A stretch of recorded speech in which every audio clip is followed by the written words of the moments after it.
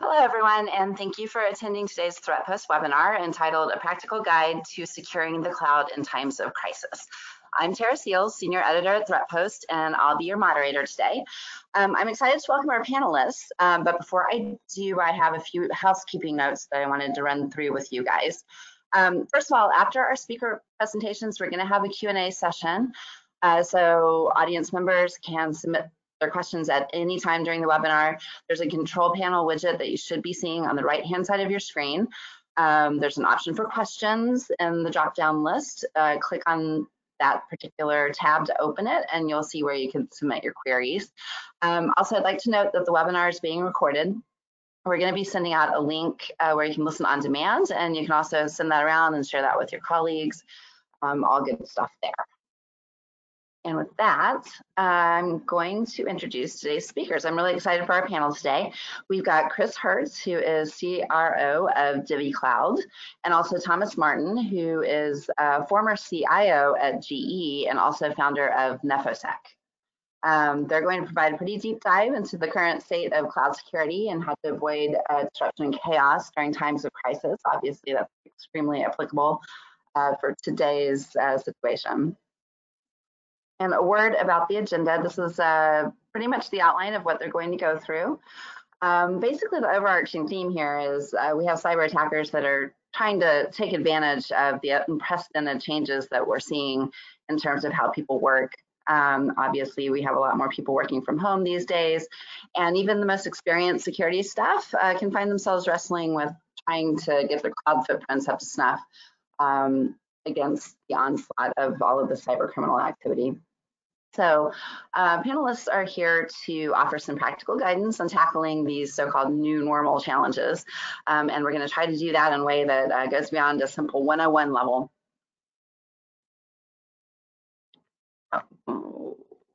Apologies for that. And with that, I am going to hand it over to Chris and Thomas to begin their presentation. Welcome, Chris and Thomas. Thank you for being here. Hey, great. Thanks for having us here. I really appreciate it. And thanks for taking the time to invite us on. Thomas, do you want to introduce? This is Chris Hertz speaking. I'm the Chief Revenue Officer of DivvyCloud. We're a cloud security posture management company that services the likes of folks like Spotify and other great brands like Kroger and 3M. And with me is Thomas Martin. Thomas, do you want to quickly say hello? Yeah, sure. Thanks, Chris, and thanks, Tara, for having us today. But yeah, so Thomas Martin, I am the founder of Nefosec. We spend our work with companies working to ensure their secure adoption of cloud technologies throughout the development and deployment cycle. Previously, I was with General Electric and worked as a CIO and CTO across many of the industrial verticals. So great to be here today. Yeah, well, let's dive right in. First of all, this is a live webinar, so hello to everybody out there listening in.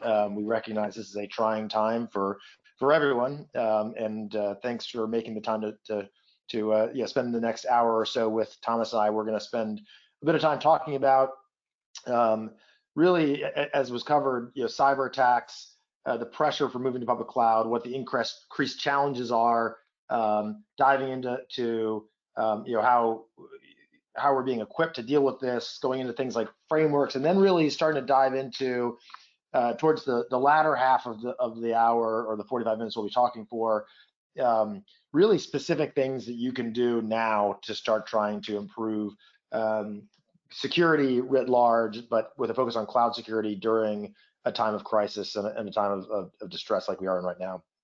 Thomas and I will be tag teaming, but at first I want to just set the table. So again, what we recognize is that even before the pandemic struck, cyber attacks were on the rise, and they are meaningful. And I'm going to be referring to two different reports as we go through. The first is a 2020 State of Enterprise Cloud and Container Adoption Security report that surveyed close to 2,000 participants during 2019, spanning all major industry verticals, organization size, and job functions. And the second is the 2020 Misconfigurations report that we've published as well. And both of those will give us some data to be able to work off of. So I just wanted to set the table there. But first and foremost, I think that the point is that cyber attacks, we went from it cost $5 trillion in damage essentially in 2018 and 2019 alone, and that was before the mounting challenges of the pandemic. And We've already seen increased attacks since the pandemic occurred. So very, very early on, for example, news broke of the Department of Health and Human Services being hacked. And after gaining access to their systems, the cyber attackers broadcasted a false claim that the U.S. government planned to introduce a nationwide lockdown, sowing the seeds for confusion and doubt and panic amongst the general public. So, one of the things is we were seeing this attack rise earlier. It's progressed, and functionally, if we look at our 2020 misconfiguration report, we went from 81 major breaches to 115 between 2018 to 2019. And in large part, this is because it was a cloud services data breach or other security instance. And 59% confirmed that it was due to a misconfiguration. So big stuff was happening already, in part because of the move to the cloud. And Thomas, let me talk about that. Why is moving to the cloud and often to the self-service model of access to the cloud putting increased pressure on organizations relative to cyber attackers? Can you talk a little bit about what you're seeing in the field?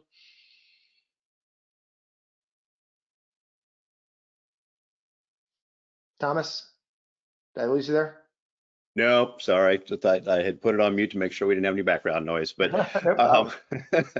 try to be courteous and caught myself in the mute.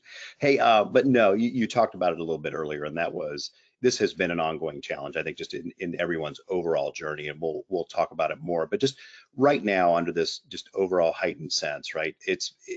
Everyone has made a huge acceleration, if you will, especially in the areas of trying to hold up having everyone working remotely. I've seen this major shift of moving VPN connections over to cloud-based resources, and that's just putting a huge strain on individuals trying to make these moves and the configurations related to them. And then I think, there was even an article this morning, a couple of them, one even in the Wall Street Journal, about with the particularly around funding, right? I mean, people are just under due stress trying to make sure that they're covering their bases financially, and it's just providing tons of opportunity for the hackers at large to try to take advantage of people being under duress. And so it's just a combination between heightened stress as well as a rush, which can cause people to cause misconfiguration. Yeah, and I think running up to this, of course, the pressure is already mounting because as many companies embrace public cloud, what we saw constantly across our portfolio of customers was you had this bifurcation, which customers felt like they had to embrace cloud because it drove agility and therefore that would drive experimentation, and that would drive essentially innovation, and therefore competitiveness and profitability. And so if you didn't do those things, if you didn't embrace cloud and you didn't do it quickly enough, you would just die on the vine as a company. And so there was this push to say, let's go around security. Security is viewed as slowing us down. Let's go around it. And so that was the pressure, I think, that was mounting already. And then to your point, we get into this new world in which not only are people now pressing into cloud because of all that, but now it's been, hey, everyone has to work from home. How do we use cloud services suddenly very rapidly where we weren't prepared to enable that? You're having to adopt new services. And what we know is, like, look, beyond cloud, you have unsecured home networks and devices that are suddenly now being forced on. There's disrupted communication channels, right? People are more often to sacrifice security for expediency when they feel under pressure, which is your point. We've got the rapid move to new technologies that has been that velocity has increased more. It has not slowed down since this has all occurred. And all those things, to your point, look at, just they combine to allow things like phishing to become an even bigger driver, right? Because you think about, well, I've got access to disrupted communication channels where people are under stress, and all of a sudden that email from the CEO that says, hey, I need you to log on to this URL in order to access your payroll, or you won't get paid next week. Well, you're probably going to click that link. Yep. Right. You got it. And so, yeah, all those things, I think, are these increased challenges. So in this world that we're talking about right now, you have this double whammy where you have, like you said, all this increased challenges plus what was happening with cloud, and now this combination is just a tidal wave that I think is probably like nothing else we've ever seen. Certainly overwhelming for many. Yeah, and if you're out there and you're feeling that and you're listening right now, you're not alone, right? I mean, this is something that we are seeing. And so what we've seen, and by the way, what we've seen in the last few weeks is that cloud is becoming ubiquitous. And in fact, if anything, Thomas, I think we've seen that again, that velocity increase. Let me give you an example, and tell me if you've seen this as well. I think I heard the rumor that Microsoft was actually running out of their Azure virtual machines for remote desktop workers in the cloud because the push to leverage that was so great. I don't know if you've seen other examples of sort of the rush to adopt cloud, in the current moment. Well, and I have heard similar, and I think one thing we all need to realize, right? I mean, it's ultimately these are other data centers, right, that are running those technologies, and it's not infinite, but at the same time, they are working to keep up. But you take on an account not only those workloads that are remaining on-prem, but the hybrid connections out to potentially multi-providers. Stack on top of that a number of SaaS solutions, and certainly we've seen even some of the SaaS providers not only struggling, such as Zoom, right, but struggling with this weight of this massive shift, along with the inherent potential security issues that come with it. And look, I think, ultimately employees don't intend to cause additional risks, but working under stress, they can make mistakes. And I think, that's where we're going to talk, I think, a lot today, right, about how not only do you have to have a view to those configurations, but also the ability to take some autonomous action to ensure that things get remediated extremely quickly. Yeah. Well, and I think that the other part that we saw as we looked at our data is that that companies are rushing through the cloud adoption life cycle, and what that means is that often companies, again, as I mentioned, are circumventing or avoiding security because they think there's this false choice. They think that if they implement security at the same time, they will slow down, they can't go fast. And I think the message that I've already heard you preach is you can have the best of both worlds. You can move quickly, you can go big and go fast in the cloud, but you can do so in a secure way. And those things are not mutually exclusive. And yet we see this, that companies are making that false choice and they're rushing through without taking proper assessment evaluation steps to ensure that they have continuous security compliance.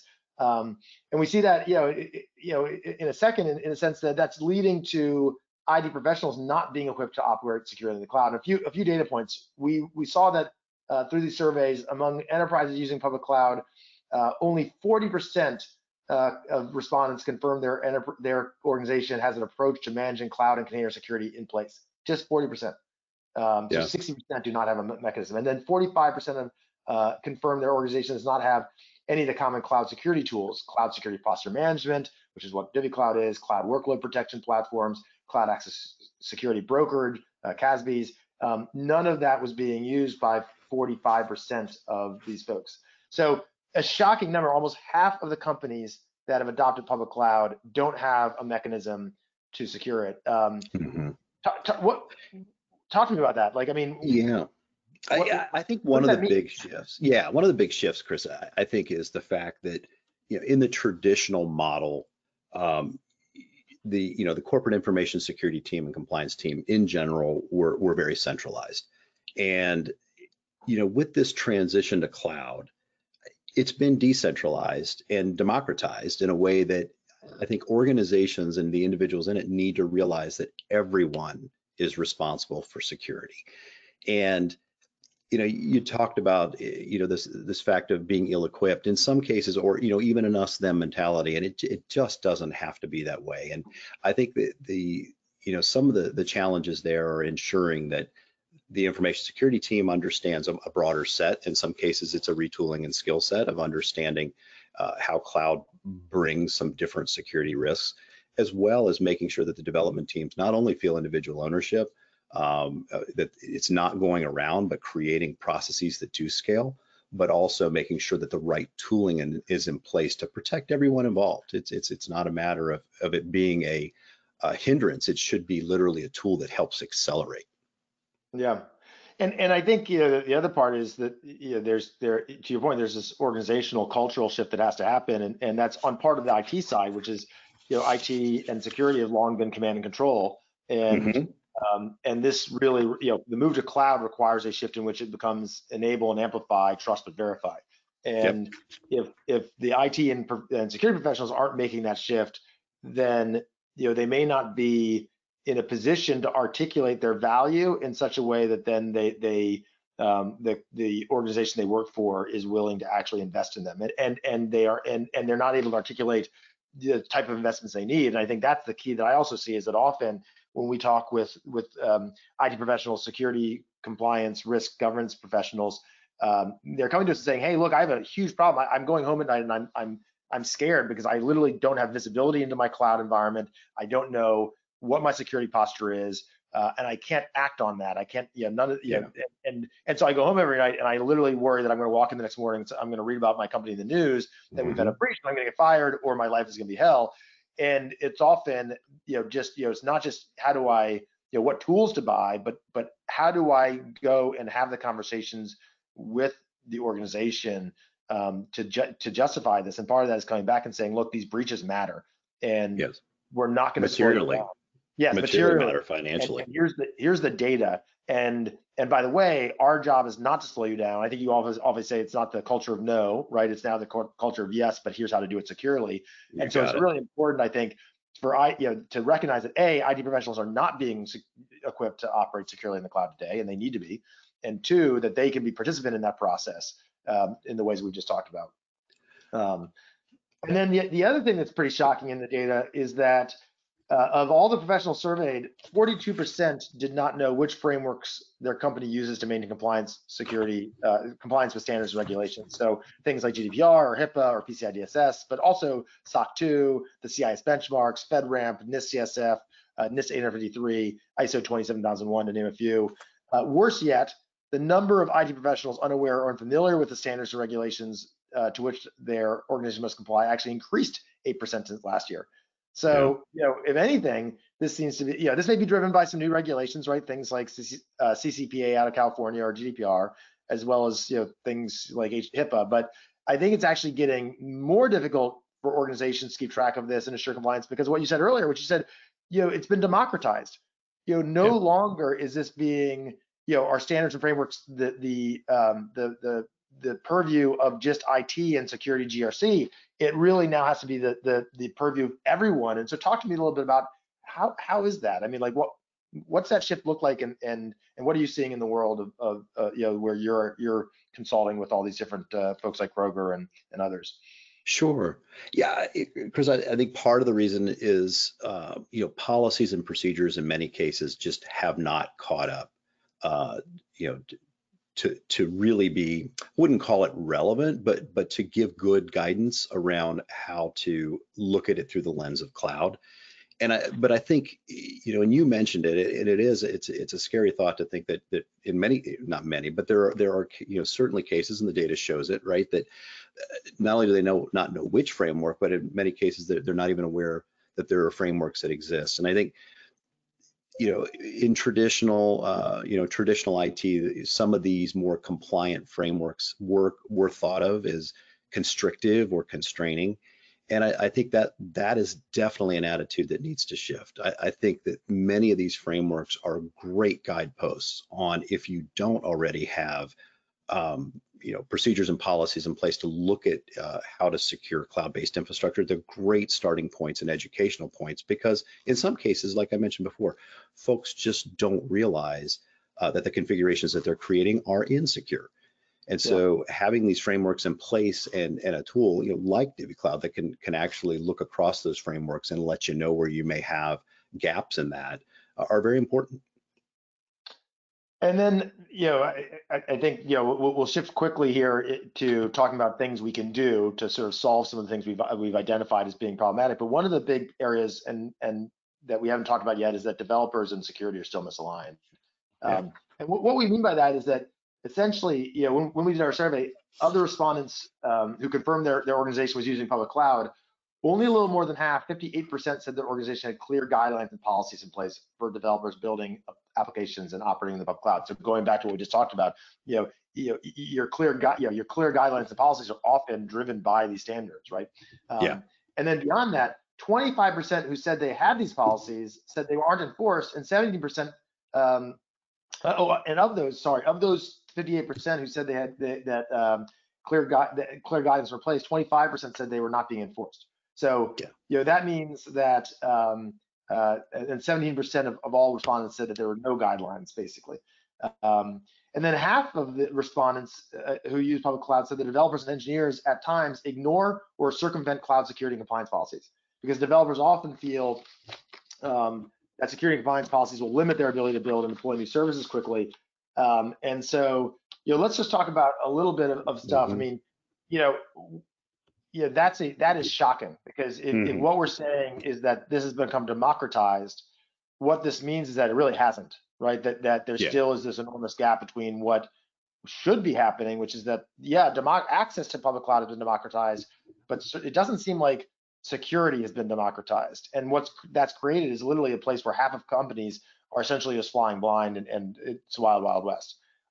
How did that come about? What's going on there? Well, and you're right. And I think to build on that a little bit is with the data, the more traditional thought framework of a data center, right? You're thinking about security more from a perimeter standpoint. And I think when it comes to looking at cloud-based workloads, for one, I think the individual types of workloads need to be looked at differently. And we'll talk a little later, I think, about more from a severity standpoint. But in this case, what I'm talking about is treating things like an innovation lab, a VPC that's set up for that may have very different constraints around it than a production environment, right? And so that means not constraining development to be innovative, which was the whole purpose of this, right? You got to think about what the origination of this was, to be able to drive innovation at speed.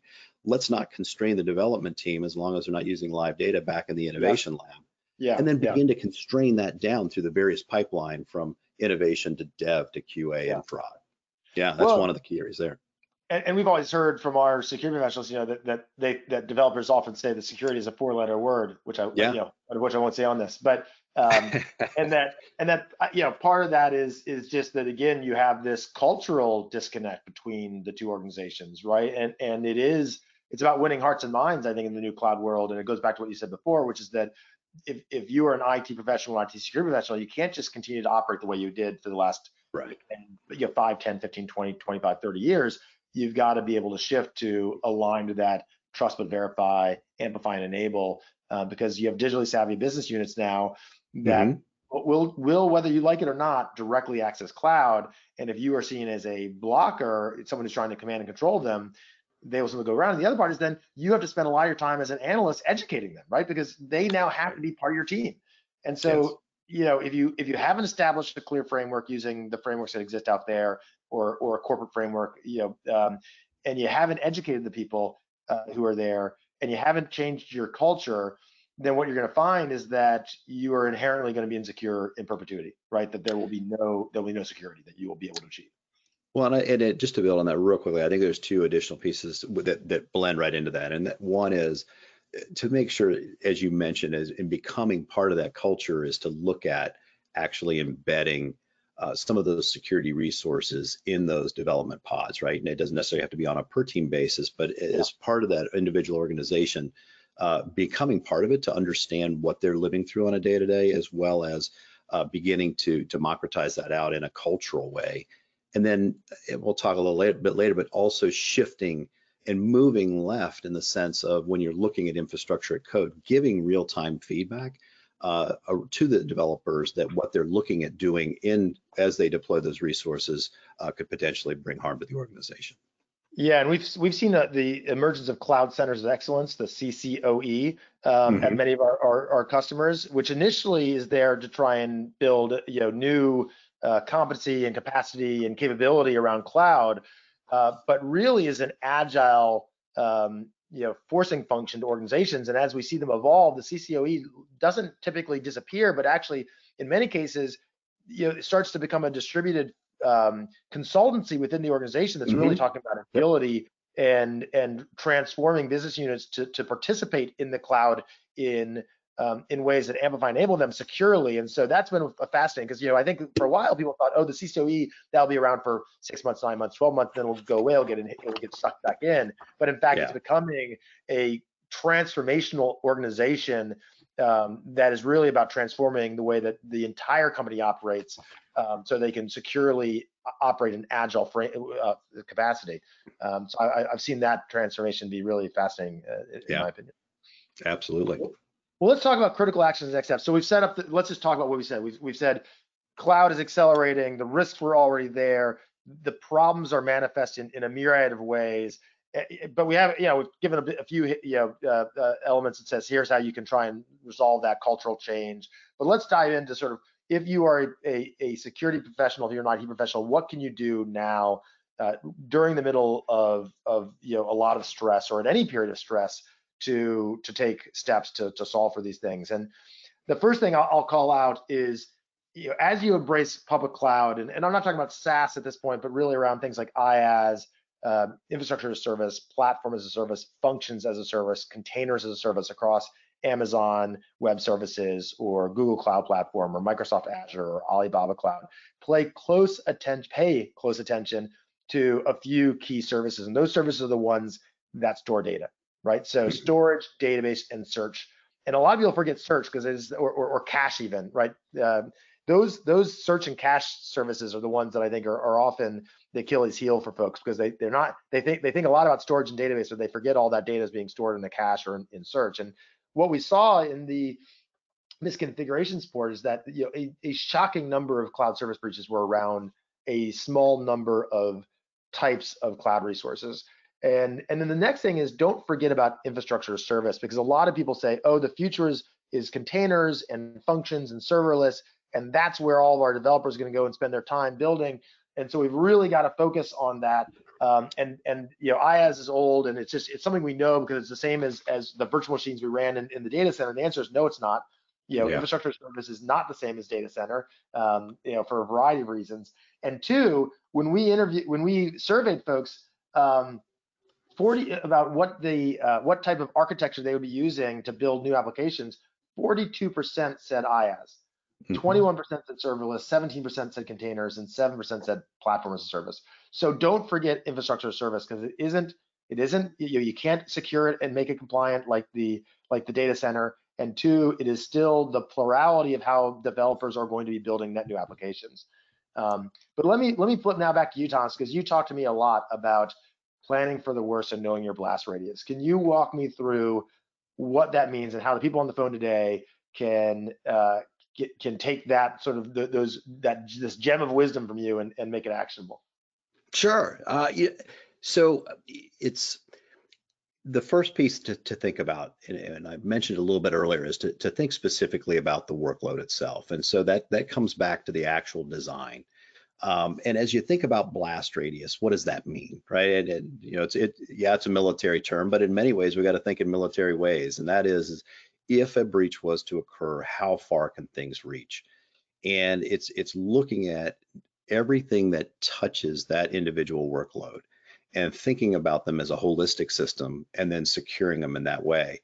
And in some cases, right, if it is an intentionally open public bucket to distribute sales material and other things that you want public from your company, you need to think about that workload very differently than the one that may contain PCI or HIPAA data. And how far can that actual application and its related resources reach? And those include, things all the way down to the individual service accounts, and how much actual permissions do they have, and minimizing those permissions. And in some cases, working to time-base those permissions through technologies to ensure that they only have the needed credentials for the limited amount of time that's required to actually complete that task. Yeah, well, and I think you've talked about this, the blast radius in cloud is really about identity and access management, right? It sure is.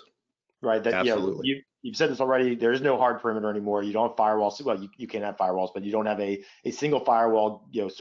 Creating a hard perimeter around your entire data center, and you've got a single MPLS network, et cetera, with one point of ingestion, egress and ingress.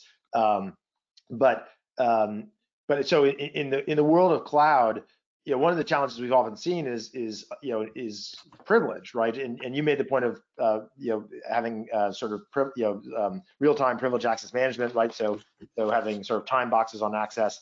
But beyond that, that's hard to do at scale. One of the things that we've seen is that you really have to be able to understand your identity access management and the layers of that in these cloud service providers. So Amazon, I think, has something like 5 layers of identity and access that can sort of overlap, and so many of our customers are not thinking about that when they first talk to us, because they're very focused on sort of oh, someone can get access to this thing, but not the fact that every object, every resource has identity and everything has access associated with it. And so, that's what we often see is that, dive in there and really understand the identity access management world of AWS or Azure or GCP if you're using that. And certainly that's true also in terms of SaaS. Sure. And to your point, it's not just about the individual resources in the sense that we would traditionally think of them as in people, right? It's all those related services that connect and talk, and in many cases for organizations, even IoT type devices that are on the edge, what level of access do they have from a reach back perspective? Yeah, absolutely. So let's talk a little bit about this, right? Which is, and we've touched on this a lot. So I think this is really about wrapping all that up in a bow. But cloud security should not be an afterthought. So, first and foremost, if you are in a company that is either about to embrace cloud or is in the process of that, which is what most people are, you have to go and find an executive champion. Is my opinion. To be the person who really sits, either at the C level or is talking to the board and saying, we can do this, we can do both things. We can balance speed and security, because too many organizations treat cloud security and governance and compliance as an afterthought. And so talk to me about where have you seen, like, how should folks be approaching that organizational dynamic so that they can get in front of this and not slow down the process, but inject security in a real way? Talk to me about how you've seen that in the real world and what's been effective.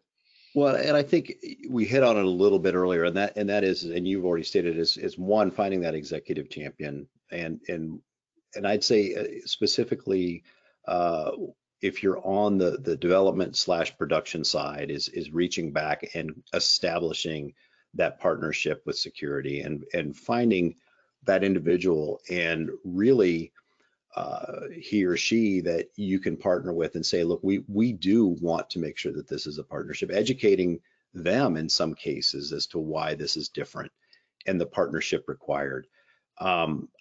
If it's not already established, it's finding a right starting point of a framework to say, look, this is the way we're going to initially measure ourselves. And I'll say, look, even some of the largest firms that we work with still in some cases had to, I wouldn't say drop back and punt, but they thought they kind of had it together and then realized that their existing processes that they thought were going to scale didn't.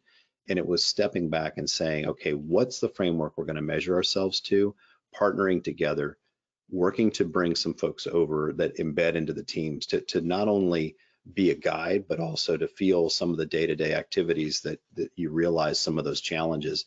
And I think that's where you do balance the speed and security, and making sure if everyone feels that ensuring security is the initial paramount critical aspect to how we're going to do this, I think folks will be much more open to reaching out, not only for help, but sometimes, in the manufacturing world, pulling that Andon switch and saying, hey, we got to stop here for just a minute, reassess so that we can go even faster once we've resolved how we're going to handle this.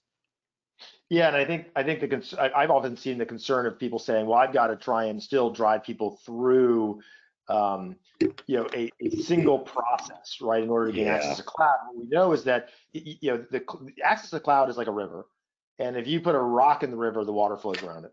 It flows right around it. So, and we'll talk about this, and I think it's really important to talk about things like pipelines, and we'll talk about that, right? You need to have automation.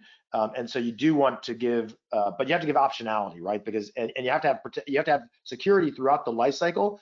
And so it is about shifting cloud security left into the DevOps. So if you're using pipelines, if you're not using pipelines, please think about using them. But you can't assume everyone's going to be using pipelines. So you've got to not only have rigorous security components that are integrated with where the developer exists. So in things like DevOps. Whether that's in the IDE or whether it's in the CI/CD tooling, you should be using things like infrastructure as code, because that provides you elements. So if you're not doing that, please do, because then none of this is afterthought. Right now, you're injecting security and resiliency and well-designed architects and frameworks into the actual DevOps process. So that's all really important. But assume that not everyone's going to use those things that you're providing, that not everyone's going to use pipelines, not everyone's going to use IDEs, not everyone's going to use that are integrated, and not everyone's going to use IAC, infrastructure as code. But then beyond that, that you then have to have something that's catching all those things at runtime, right? So you have sort of Exactly. the It pre-flight is. It checks. is. It Yep. is the full development life cycle. You're right, Chris. I mean, you really, it's not only upon resource creation, it's that long term. I mean, many enterprise clients, and you brought it up earlier, it's not just about those new innovative technologies, of just, code as a service. You are going to have a lot of COTS-based type applications that are running on some long-standing infrastructure, and you have to be able to monitor it long-term and ensure that configuration drift doesn't occur that can cause a different security risk in runtime. Yeah, full life cycle, continuous. Yes. Well, let's talk, and then let's talk about focus on risk, not threats. And here's what I was thinking about: threats and threat actors are first of all at an all-time high right now. I mean, you have just an enormous amount of exploitation occurring because of all the stress we're under, and you have state actors who are very sophisticated, large organized crime that's very sophisticated, and then everybody who's maybe got a connection in their to the internet and is able to try and be disruptive, and that the challenge is that those threats are constantly evolving and shifting, and trying to keep up with them is first of all impossible, and second of all, like a game of whack-a-mole. And so from that perspective, I've always believed in my 20-year career in IT and security that you focus on the risk, the underlying things that a threat actor could take advantage of, because trying to stop every new threat vector is just, again, incredibly problematic because they change daily. So you're constantly trying to do a day zero, and you're always going to be behind the 8 ball. Instead, my belief has always been, how do you get in and focus on the underlying risk that will be exploited? And we talked about this earlier. I'm going to go through a quick list and then let's talk about it for a moment. Identify excessive and unused permissions. Number one thing in cloud. That is the risk, and the threat actors will take advantage of that. And that, if you think about the Capital One breach that occurred, that was the key underpinning element. There was excessive and unused permissions that should have been removed, and we're not. Detect publicly exposed assets. Going back to what we said earlier, there are specific types of cloud resources that store data. If they are publicly exposed and not intentionally, that is hugely problematic. Have harder security configurations. So that goes back to what we said. And by the way, implement those during the pipeline, but then make sure they are continuously being monitored and persisted throughout the lifetime of the cloud resource or cloud service. Secure APIs, and then really automate, right? Because that's the thing. And I'm gonna turn it back over to you shortly on the next slide for a discussion on that. When we think about automation, talk to me a little bit. I know it sounds cliche because everyone always says you should automate, but in this world of misconfigurations, in this world in which we are trying to create full life cycle, walk me through a little bit about how someone automates from sort of cradle to quote unquote grave in the world of cloud security. Sure, and I think the big thing is to your point, Chris, everyone talks about it so much that I think it gets blurred over into one, feeling overwhelming, and two, feeling like in many ways that it's just not attainable. And I think the big thing is understanding that you have to start somewhere. It doesn't have to be big bang. It's something that can literally be, obviously we talked about it a little earlier, is you want to begin with the end in mind, that security should be the foremost aspect and thought, and integrating that into the process. But I think the first off is realizing that you do need to treat it as a full life cycle, all the way from conception, design, inception of a pipeline and code, all the way through runtime and retirement. And I think you touched on one of the things too, is that there's this high potential for orphaned resources, whether they're orphaned public IPs that are unconnected, workloads and data that's just been left out there, and those need to be cleaned up. And there's ways to certainly automate some of that cleanup. But I think it's one, starting back at the design phase. Once those Lego bricks that are determined to be secure are created, you begin looking at incorporating those into a library that can be drawn upon into your pipeline. It's having pipeline checks, if possible, to actually go ahead and almost run a pre-flight of what that workload is going to look like once deployed, and does it meet the required compliance that the organization has put in place. It means having a strategy around identifying what workloads are running what types of data, whether those, you should have a data classification policy as to what types of data they are, from the utmost secure to public, because that helps you understand the threat related back to that blast radius that we talked about. But then it's harvesting back and having visibility to how those resources are configured, and then having the automation in place that can remediate if those resources or workloads or permissions in the IAM policy go against the standard. Yeah, I think let's talk about what that benefits you, right? I mean, first, it saves time. Yeah, Sure. humans are no longer needed to react and take action manually, and I think this is important. The actions are performed automatically, allowing people to focus on the high value add tasks, right? That often, automation is not about taking the human out of it. I think people often are thinking autonomous, where machines are making decisions. Automation is about enabling scale and repetition and consistency of process. And I think that's Right. the thing that to imagine. And that, as an example, in the world of DivvyCloud, we've written this 4 levels of automation document that has the 4 levels defined. And if you're struggling on how to get automation, go take a look at it. It's on our website. We'll give you the URL at the end here. But this is a really great way for people to understand you can walk your way into automation. And the beginning is often just taking care of the things that would be what would be doing manually and couldn't happen at scale. And then at the very end, you start doing really sort of more classic stuff where it's actually having, reconfiguring cloud services to make them secure. But often it's about, automation of messaging and logging and ticketing and notifications. So saving time, big one. To your point, Sure. Improving security, right? Because if you're doing things with automation, you're addressing things immediately. You're kicking off workflows immediately. Consistency, we just talked about that, and continuous. I mean, the problem is if you're doing things manually, then you are doing it manually, and it becomes a periodic effort in which a person has to be involved. Whereas if you're automating, it is now a continuous effort that does not require a person to be awake 24 hours a day, 7 days a week, 365 days a year. So I think that, my opinion is that, if you are driving towards cloud, you have to be embracing automation, or you simply won't survive. And I think that's the big takeaway, which is that, and you can do this, by the way, using scripts. You don't have to go buy a bunch of tools.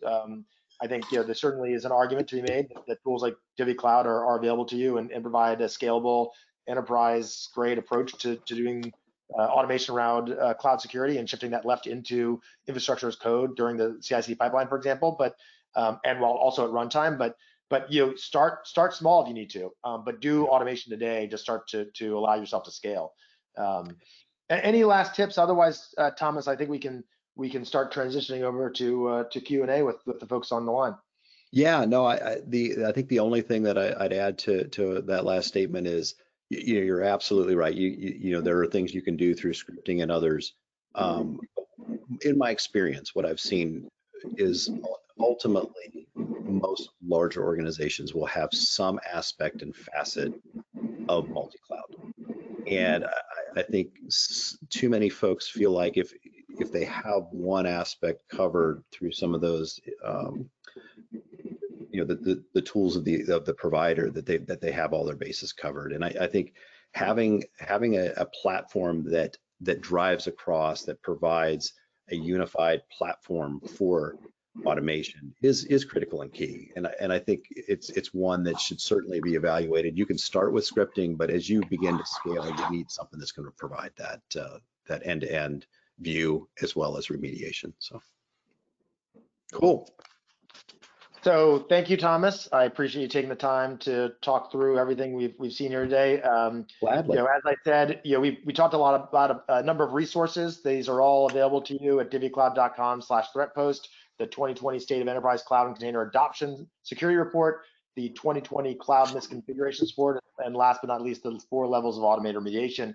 If you're looking for data to drive conversations at an executive level, or just to help you understand the risk, the world of risk in cloud, those 2 first reports are fantastic resources, and the last one is really helpful for the automation.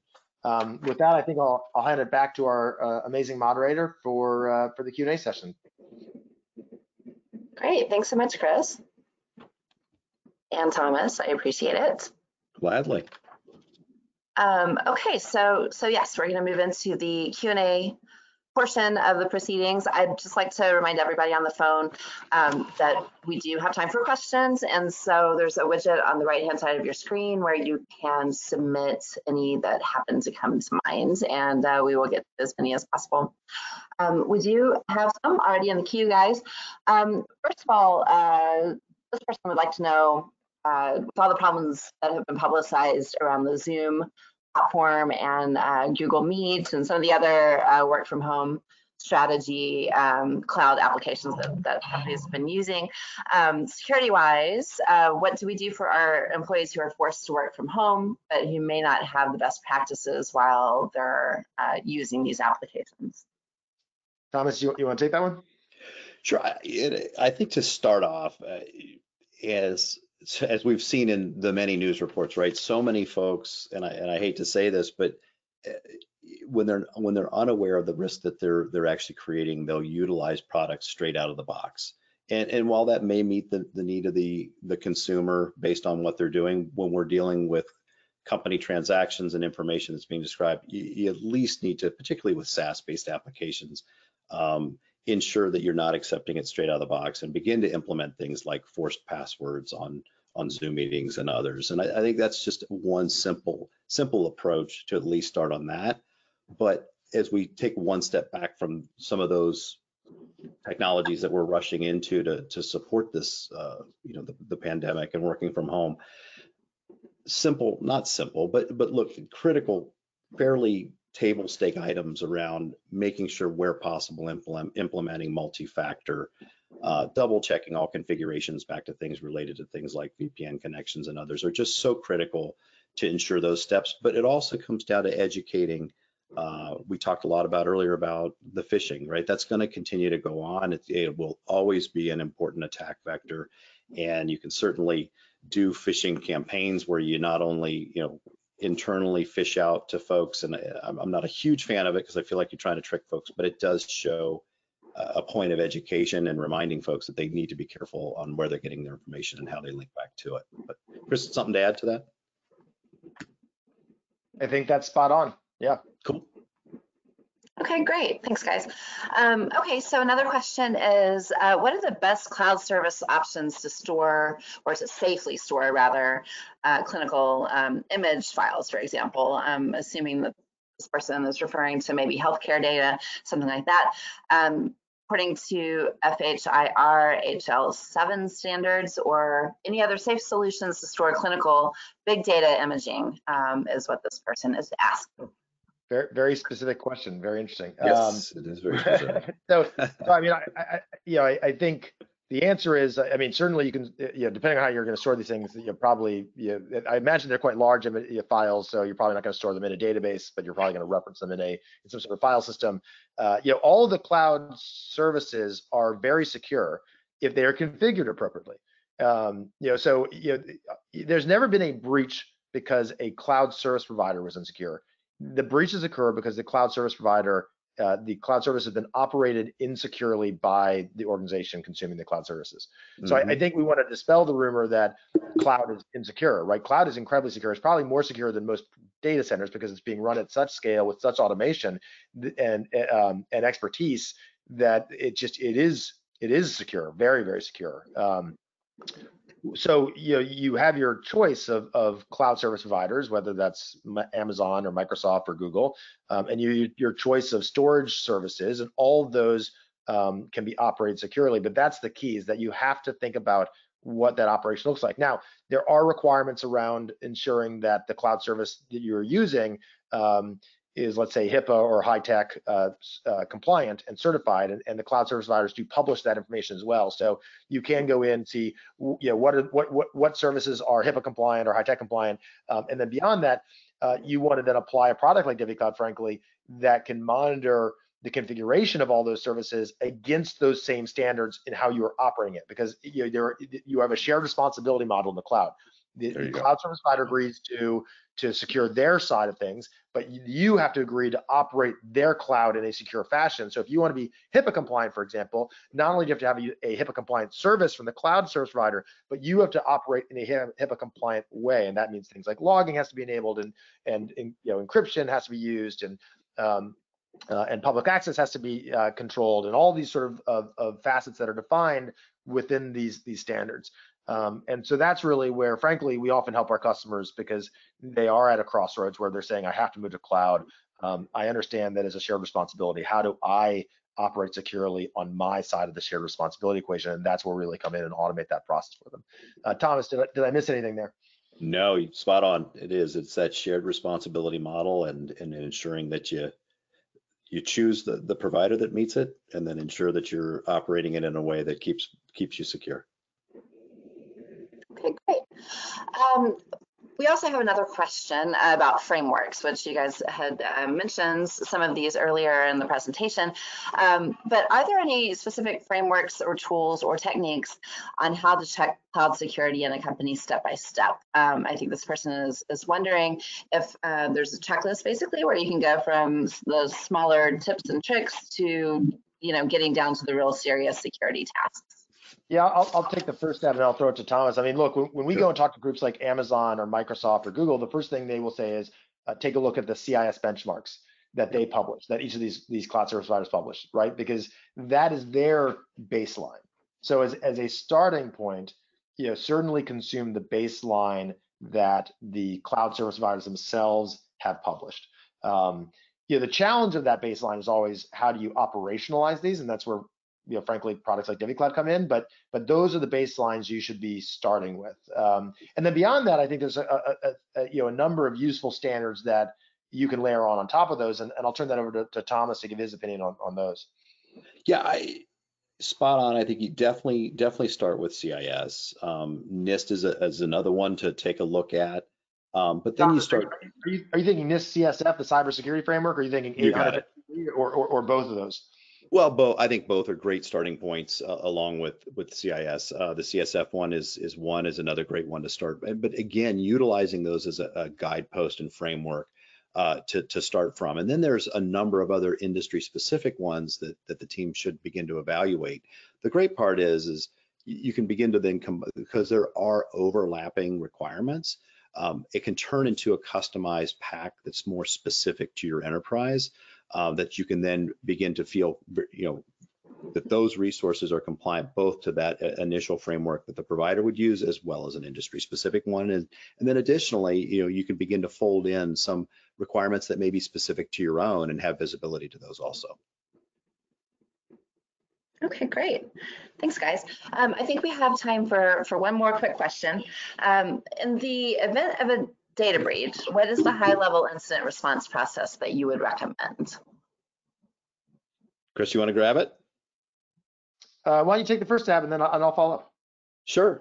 No, I think this one is pretty straightforward in the sense that, look, once it's detected, you definitely got to stop it as quickly as possible.